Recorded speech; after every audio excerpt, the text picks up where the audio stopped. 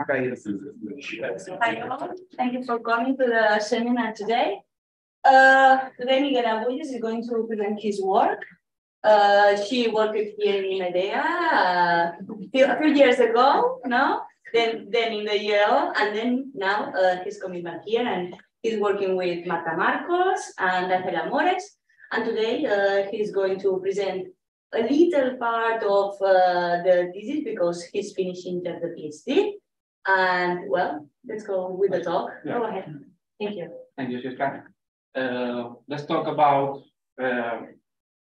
this.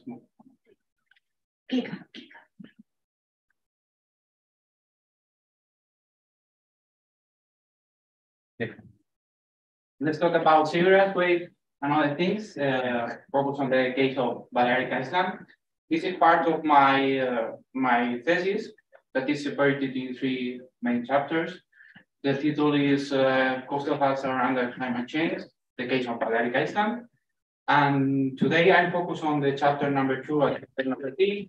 But to sum up, the chapters are 3, and the first one is about how to estimate or calculate the wave run-up. That is the vertical component of sea level due to the waves when it reaches the coast, and how to calculate the uncertainties using different methodologies and compare with observation. And then the chapter 2 had the objective to provide maps of coastal flooding at a regional scale in Balearic Island. And it has the methodology or the benchmark to use it to calculate. Sorry. Tira para atrás. To calculate the same coastal flooding by using or considering the seabed, the seagrass, to see if the seagrass can reduce the wave energy. Before starting, just to emphasize the importance of coastal zone, here, as you all know, there are a lot of things, there are a lot of structures, a lot of services, a lot of interactions. For instance, we have a commercial port that makes supplies and transport. We have submarine outfalls. We have beaches and cliffs that protects us from against a big storm. Sorry. And it's very important to know the interaction between the ocean and coast because, for example, if we want to calculate or maintain or design a new submarine outpost, it's very important to know the currents behave and ways, how they push the pipeline, or how to know how vary the sea level. And also, it's very, very important to have a faithfully historical maritime climate in these points or near shore to know how to project or how it's going to change the shape of the beach, or how to calculate new design of ports and so on. So also it's very important to consider the global warming that is going to increase the mean sea level rise. So if we want to project the coastal flooding for under different scenarios, it will be even more important. So also we have to consider marine storms that they lead to coastal impact. This is an example of the Gloria in 2020 in January. And this is the Hurricane Katrina. And so in our group, the physical oceanography, we try to answer these kind of questions that these extreme events in present climate is changing, or if they will change in the future in terms of intensity and frequency, or where they are going to change more, and what's the role of climate change in these things.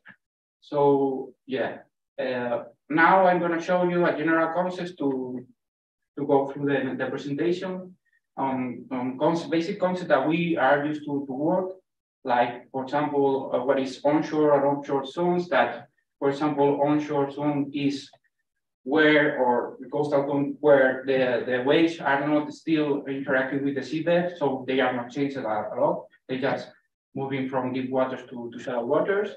And then till this kind of this part, or there is a relative depth between the high wave and the column water, that the waves becomes to change a lot, and you have like a shoaling zone. They break and then they move move up and down in this in this zone that we call force. And if we do like a profile here, we have this kind of draw. We have our house here. This is the beach profile or whatever. And we always want to calculate or try to estimate this parameter is the total water level that we can obtain using these, assuming these components separately or together. That is the mean sea level due to the astronomical tide and the storm surge. And the storm surge is the variation of the sea level due to the big changes in pressure atmosphere and the winds. And then we have to consider also the waves. So waves break here and then induce another extra sea level here that is called wave runoff. Okay. So in addition, if we want to consider or to project these shoreline movements for the future under climate change, we need to consider the mean sea level rise. So all of these elevation will be very worse, and the coastal flood consequently will be more risky. But this is the traditional methodology to obtain this total water level. But here in Balearic Islands and other parts of the world, we have what is this kind of vegetation or seabed. So we wanted to consider this vegetation part in the wave runoff because it could induce a reduction of this calculation. So maybe the total water level is kind of different. Then going through the chapter 2, just a little bit about the methodology we developed here to go directly to the chapter 3. I think it's more interesting for all of us. So here we are located in the Balearic Islands, and we work with waves, historical data, with voice and tide gauges to validate our simulations. And then our objective is to estimate the beach flooding. Under climate change, with two main objectives. The first one is to calculate the beach area loss in percentage under different climate changes, under different scenarios, sorry. And then if to calculate or estimate the role of seagrass in coastal flooding. So the scheme on the methodologies is relatively simple. We are, as we will see in the next slide, we will obtain here the total water level, and then using the slope of the beach, we can estimate the retreat or the area loss of the beach. So here you have in the black contour is the current beach area, and the colors are the future area in different scenarios. So the methodology, as having said that, first we need to obtain historical data of waves, sea level and storm surge, and future data of waves, sea level and storm surge. So we can estimate the total water level in mean conditions or during extreme events. This means during winter, or also using different scenarios like RCP 8.5. That is the representative of the business as usual, like we have now. And just to let you know that these blue points are the downscaling that we did at 200 meter resolution. And here we have the historical data of sea level variability. Okay. So these are some of the main results of the chapter 2. Here we have the 4 islands. This is the beach flooded in percentage under the most pessimistic scenario by the end of the century for winter conditions. Okay, so for instance, we see the Formentera Island, the white dots are beaches that will be completely polluted under extreme conditions, and also main results. For example, here in this scenario, beach loss at the end of the century will be almost half of the beach area in average. There are beaches that will lose just 10%. There are beaches that will be completely flooded. And this is the same, but in extreme conditions. And this is another kind of results that we can estimate the coastline retreat in average by using the extreme conditions would be more or less 20 meters in average, okay? So here,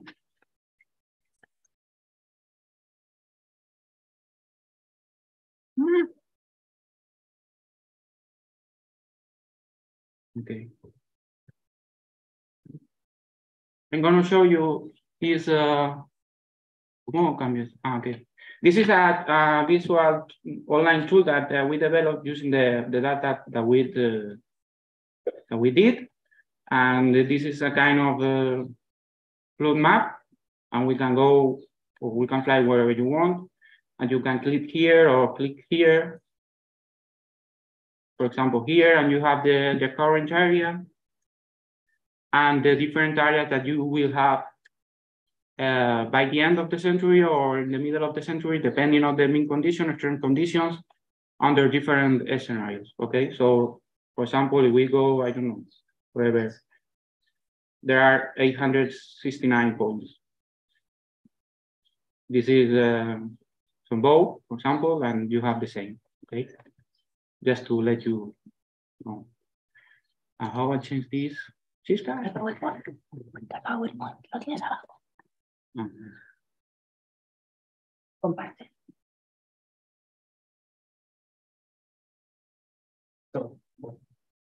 So this is the main part of my thesis, the part 2. Then we started to think about the seagrass, and in the middle of for the PhD we think that maybe this is important to calculate the total water level. So we started to think that, as you all know, there are seagrass everywhere. So we started to try to answer this question: do seagrass meadows reduce the energy of coastal waves? How much? So we consequently could reduce the flood distance. So another, well, this is a video, but I think I can go there. Yeah. So this is the moment. There has been a lot of numbers of laboratory experiments that have estimated this wave reduction, but there are mainly two processes that can reduce the wave. So the first one is the movement of the leaf. So this interaction can reduce the velocity of the wave in the profile, and also there are another thing that when there are big storms, the waves can break these leaves in little pieces. So the pieces start to float, and then the water becomes more viscosity. There are more viscosity, so the water weighs more. So the next waves that they have to pass through this new viscosity, they need more and more energy. So that's why they reduce the energy when they reach the coast. So yeah, no.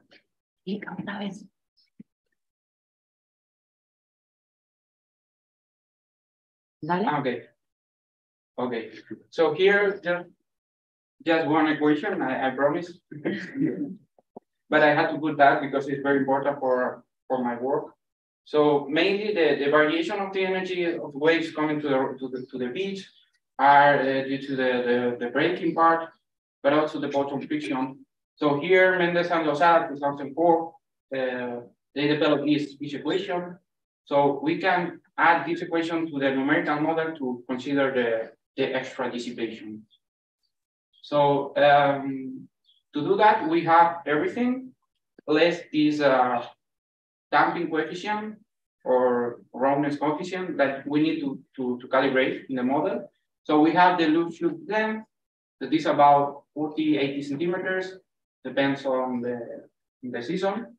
We have the vegetation, that is that, and we have the steam weight, that is 2 centimeters. So we need to calibrate this one using, we decided to use this model. It's called X-Speech. We can put or add the seagrass wherever we want, and simulate the waves. So to calibrate the numerical model, we give it in two different steps. The first one is to obtain this CD parameter using observations for 7 years in 2 different beaches. So once we did that, we validate using another experiment in another time, comparing the high wave in the surface. So here, for example, you have the experiment. This is the profile. This is the seagrass located till 5 meters depth, and we have four sensors, and these are the sensors. This component is the observations, and this one is the numerical result. So the blue points, the blue dots are using vegetation, and the black is without using the vegetation. So as you can see, it's more approximating in terms of root means per. Okay. Having said that, we have the numerical model calibrated, and we can make some simulations, and we can see how much the waves are using by using this or considering this seabed, sorry. So here we have, for example, 3 different seagrass distribution till 2 meters depth, till 5 meters depth, or without seagrass. And here we have a 2D simulation. This is the beach of Calamillor, and we put just to know, we put seagrass here and 2 numerical sensors here, and you can see the surface height moving along the time and see the difference. So here the black line is the shoreline, and this is the inundation, the flooding. Okay. So now we have the numerical model calibrated, and we now how we characterize the seagrass meadows along all the Balearic Islands. So it's a tricky question, because first we started doing kind of automatically algorithm using programming, but at the very beginning I was very happy doing that, but then after 1 week of programming, it was not so easy. So yeah, because these images weighs a lot. There are huge gigabytes, and you need to have images that with huge contrast between seagrass and sand. So it was not so easy. So it started to become another PhD. So we didn't we rejected that, and we stepped back, and then we think about which kind of data we need to put it in the numerical model and obtain the different coastal flooding. So the first thing was to use satellite data, satellite images again, but just 250 images, just in 4 different zones. Here, these 4 since the last 70 years. So what we did here is to identify the shallowest depth, images, to know if there is a retreat of or variation of the coastal of the seagrass front. And the other thing is to use the field observations in 16 different sites, these green points, to evaluate the shoot density, because we did a lot of tests, and shoot density is important for the numerical models. So the first data was the seagrass, was the shallowest depth, and you can see here an orthophoto in 1956 and an orthophoto in 2008, and you see the green line is the front of the seagrass. Okay. So we did this for a lot of pictures in the 4 different sites, and we intersect, or we put the bathymetry over these lines to obtain the representative depth for each picture and the variability along the line. And these are the results for Playa de Palma, Canamillor, Playa de Alcudia, and so on. So you can see a slightly retreat of the depth in Playa de Palma from 7.5 meters to 8 now, but in average or in general, we could say that the shallow depth remains practically constant over time. So this is a kind of result for us. And however, in contrast, the shoot density is very there is a clear degradation here. So we separate the data from shoot density above 10 meters depth and below 10 meters depth, and we saw that there is a clear degradation density below 10 meters depth, but also in the surface, in the shallow depth, you have 8.8 shoots per square meter per year, losing every year. So, as we don't know we still don't know the thermal limit or when they are going to collapse. It's not clear. There are a lot of people studying that right now. So we need to consider or work with future scenarios depending on shoot density degradation. So now I'm going to show you the scenarios that we have decided to work on. I'm gonna go slow, just tricky for me to explain that. So we did 2 different sides for the present and for the future. And for the present, we have, imagine that we have the sea level like we know right now, and this is the Seagrass distributions and we have right now. So what if we take out of the Seagrass? So we have these 2 scenarios. And then if we add the mean sea level rise for future scenarios, we have another 3 scenarios that are, this is the same like this, but putting more mean sea level rise. And this is with a low degradation or passing from 600 meter shoot density to 200. And without, this is the most pessimistic scenarios. Imagine that you are going to have more sea level rise, and you will lose all the seagrass. So we did this for beaches and also for breakwaters, because this is just a scheme of what would be if we have or not have the seagrass here. And yeah, and these are the results. Or what's the role of seagrass in present climate? I mean, what's the role of seagrass if we take out everything, and how would be the total water level? So those are the results. This is the increase of total water level along the 4 islands during extreme events.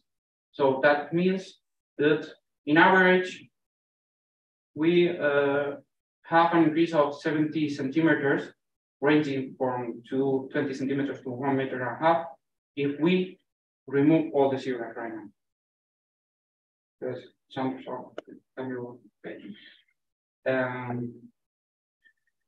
and then these are the results. The results, sorry, along the century. So this black line is the extreme total water level in average along the 4 islands from the present to the end of the century.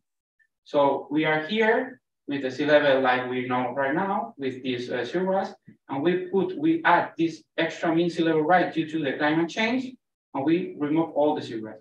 So this is the increase of total water level due to both components.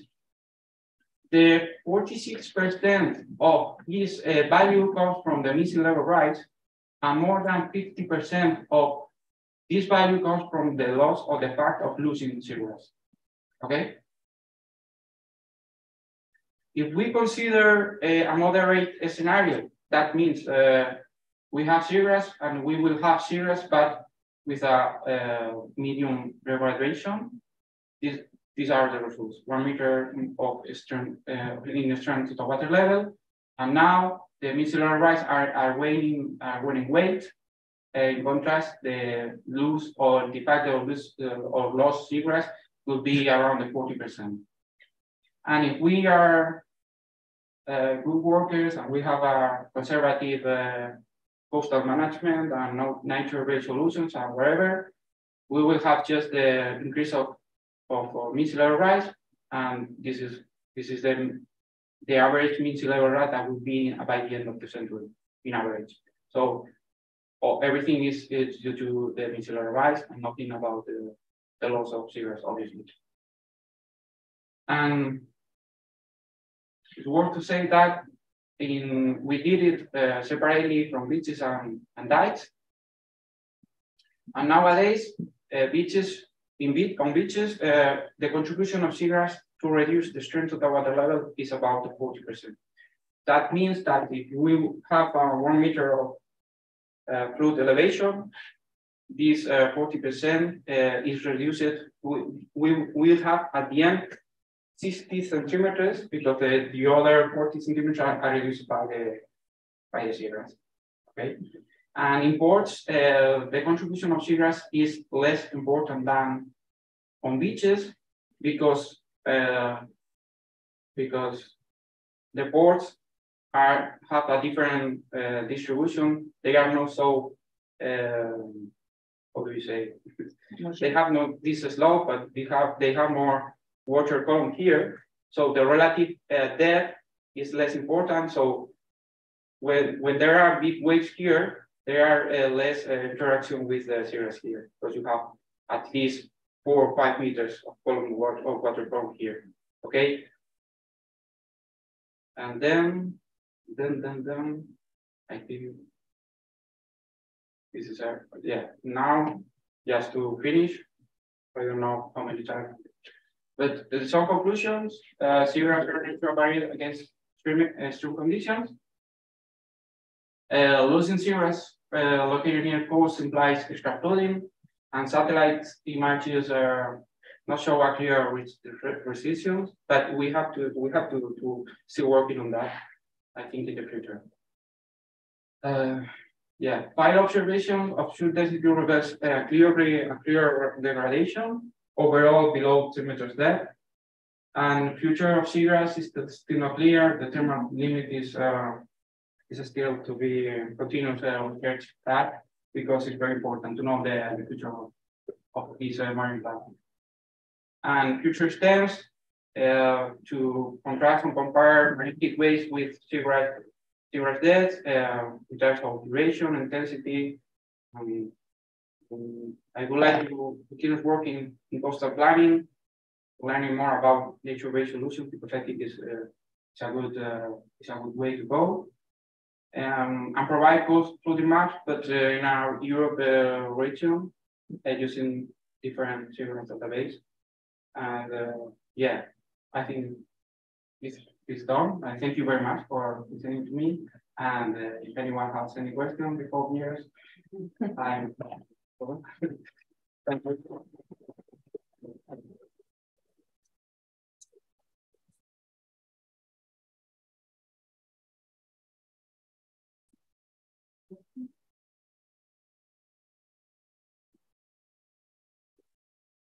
Thank you. It was very, I mean, it's not my topic, but it's very interesting.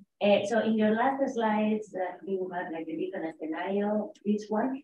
Do you assume that from the present to the future, the degradation of the seagrass is proportional? I mean, so you have the state right now, the state in the future, but so in between, is it dynamic that you assume, I mean, you don't know when you will lose this proportion of seagrasses, right? Yeah. So do you assume that it's proportional every year or like, so not like, for example, if you have a really extreme event in 2020 and then almost all the seagrasses go, so you have the starting point, the end point, but not how is this big, right? We can reach these differences in the contribution maybe at the beginning, so you don't really know when this will happen, right? Yeah, we don't know. Okay. It's because of the thermal limit. We don't know when the plants are gonna die and not survive again.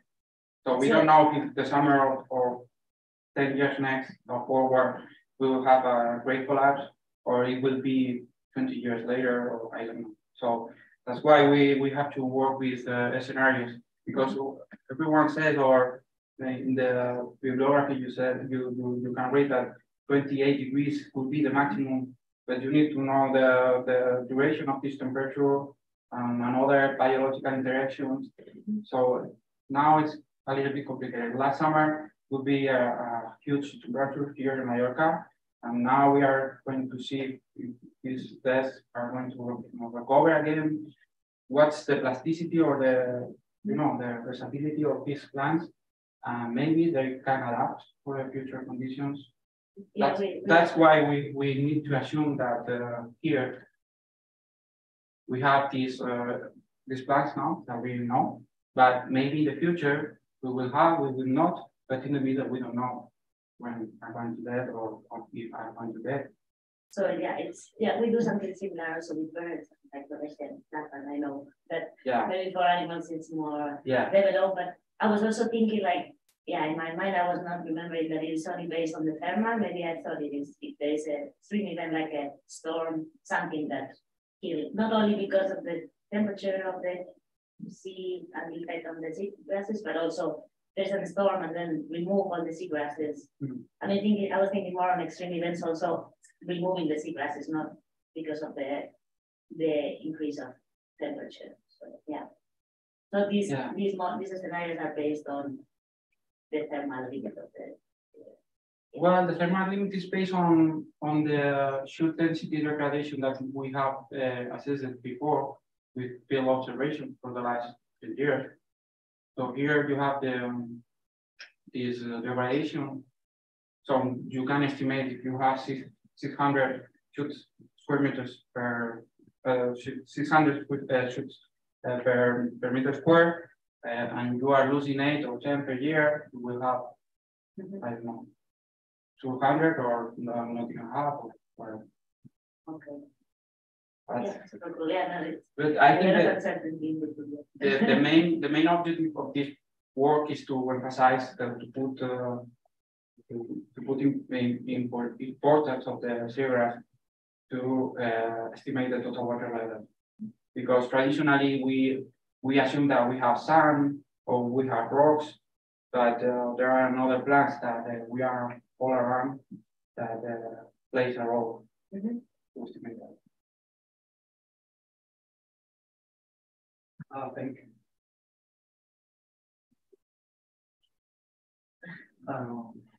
Thank you for your explanation.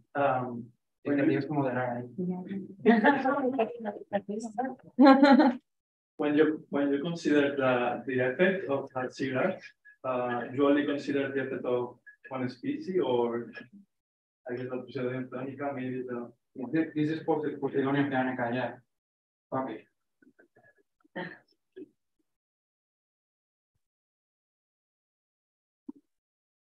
This is a question that we put in the model. So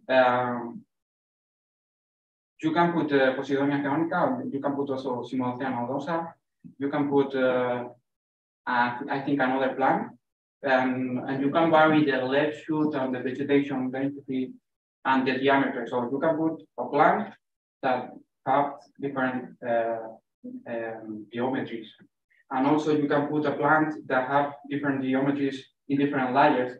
For example, the mangroves, you have a tall plant that the density is different in different layers, so you can consider it useful. But the more information you put to the model, the more complicated it is to interpret it and to calibrate it.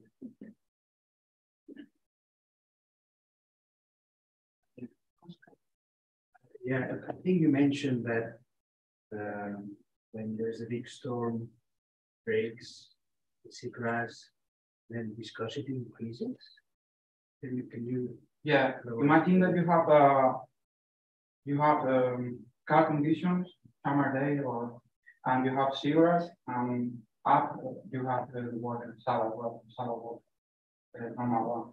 And a big storm comes and it takes, I don't know, 6 hours or 12 hours, and the big wave breaks the seabed and creates these filaments or little pieces of slips of the leaves coming from the seagrass, and it mixes together. So you don't have just salad water. You have salad water with these little species. So it's way more. The density and the viscosity is moving, is changing. Is it the density or is it also viscosity? I think both.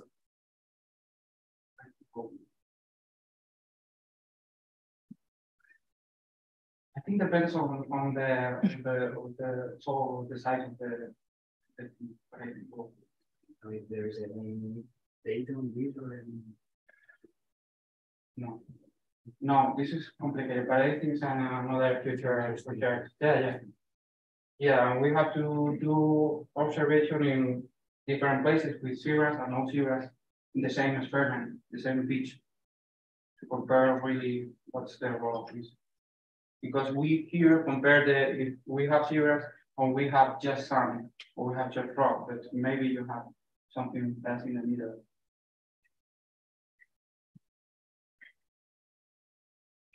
Yes, for instance, regarding to that, there is a beach in Balearic, you know Balearic? Well, that beach has the left side, you have seagrass, the right side, you have seagrass. All the circles go into the left side because the right side is producing the energy. So you have no energy to push you know. And you see, you go out and you are without filaments, without plants.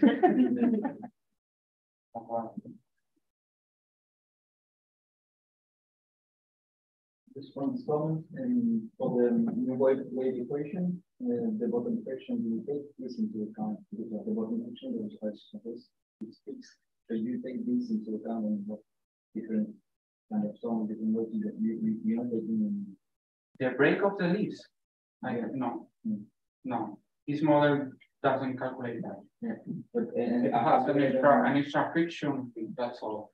You need another model like for solving the complete equation of nitrogen stocks and like open form or whatever. But have you read it would be that significant to take it into account compared to what you have now? Maybe. It's transition, maybe. Tighten down. Have you seen it? It is a long history, no? Like the question is, what is the simplification when you look the roads using solid cylinders? So do you think that taking into account, I know that you cannot solve in this mode, but taking into account the movement of the blades will have the size? The movement of the blades, of the leaves of the. How do you consider that in the model? Depending on this, you have to use it, you say, yeah. Well, the point is that we calibrate the model based on observations, and this is. I will show you the calibration. I think it's at the end of everything, the natural lights. This is an experiment in Balearic Islands, and we wanted to know. I'm going to answer you. We wanted to know if there is any difference if the result is all the same front, or there is like these veins, you know. So you can see here the increase of the beach flooding. This is about 9 meters. Compare this green path seagrass meadow with this a lot of coral. So yeah, with it also you can do this also. But I don't know biological if you can control this way of death, or this is naturally, or I don't know. Yeah. Oh no, I don't have the calibration. But well, we compare the swaths from cameras from the swaths of the numerical model, and we will remove the damping coefficients. I don't know how to do that, but maybe we can do an experiment in the channel. So,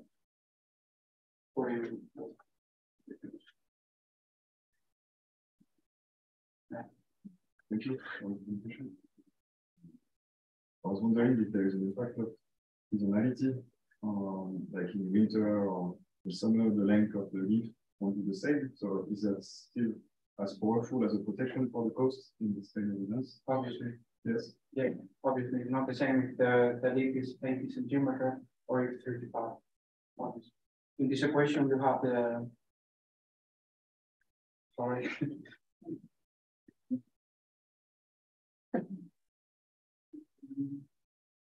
Yes,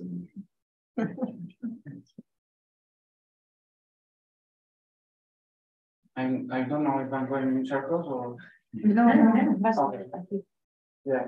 Here you have this alpha H is the relative depth of the plant with the water column. So it's pleasurable. And for example, if there's an extreme event in winter, does it mean that there will be more chances that like in winter the coasts are less protected by the seagrass? Yeah, the leaf is shortened because comparing the same extreme event in summer and winter. Yeah. Yes, for example, if it happens in summer, it will be more. Okay.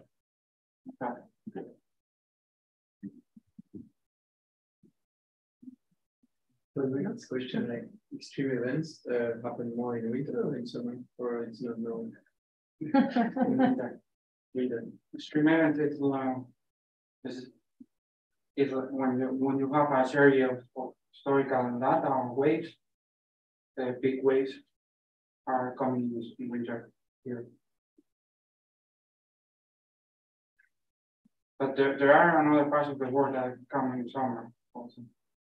The tropical cyclones, like here in Mallorca, you have in the north the Gulf, in the south of France, you have the storm coming from the north, or the Strait, the Gibraltar Strait, you have the waves coming from the south. But everything is happening during winter. A few ones will happen in the It's just like a general question about the chapter 2.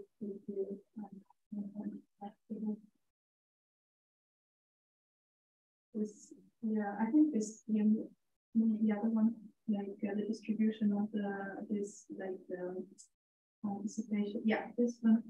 I'm just because generally the chapter 2 is about the loss of the sandy beaches, right? But the Balearic Islands only have 10% of the sandy beaches, right? Yeah. So like all the points or the rewards you're getting, like I don't really see how you combine that, because of course if you don't have a sandy beach, then actually you don't get a result because you're gonna combine coastline where there is no sandy beach with the layer of the sandy beach. Yeah, you mean that there are beaches with rubble, yeah, with more big particles. Yeah, I mean, I'm wondering like why you're getting better for sandy beach way than have sandy beach. Yeah, it's a good question. Here we have different hypotheses for simplification. First is that there are beaches that are artificial and others that are natural. So they don't recover at the same way against an extreme event. And we have considered just a path approximation. It's like if you have a picture seabed and the sea level flood. But this is not real because the beach is also moving. Another point is that we consider beach equilibrium profiles. So if you can obtain a profile of the beach using a combination of the grain size and the nearshore maritime climate. So we did that. I know that everything is not sandy beaches, but we have considered this beach profile depending on the ground size. So it's almost impossible to have the real bathymetry of all the beaches. That's why.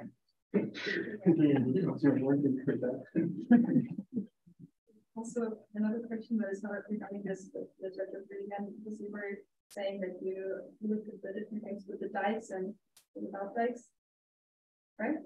You were also looking at dikes. Yeah. Yeah. Can you maybe say something about that? Like this, I haven't seen many dikes at Mallorca, but is it more like you're assuming that there are going to be more dikes, and also the implementation? I imagine that there are quite hard. The coastline of Mallorca is quite rough and quite high, so I don't really see where the dikes could be implemented if you're actually calculating the dikes. Yeah. Well, in fact, there are 54 ports in. Yeah. We calculate that in that port. So, for example, I know but this is like.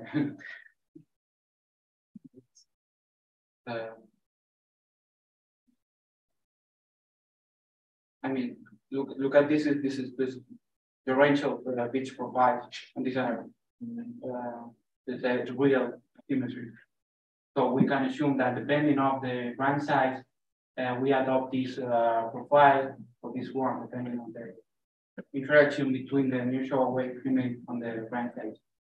So, okay, and you have here the configuration of this. So we did a kind of reconstruction of everything. I didn't want to explain that because it's a little bit tricky.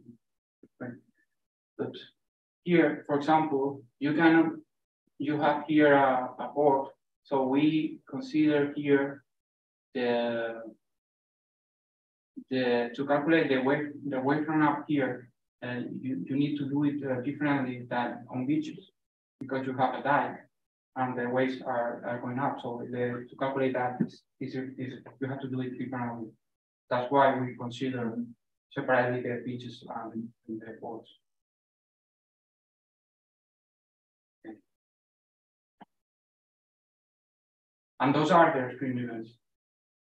Yeah, you need to put a threshold, and over that you have to. But maybe somebody else can also answer the question. But do you know if there are any solutions to establish the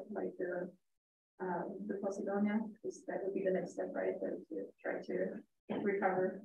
Oh, yeah. I don't know. But that's why I'm saying maybe that's not a working group here anyway. More ecological. I think there are more people here working on that.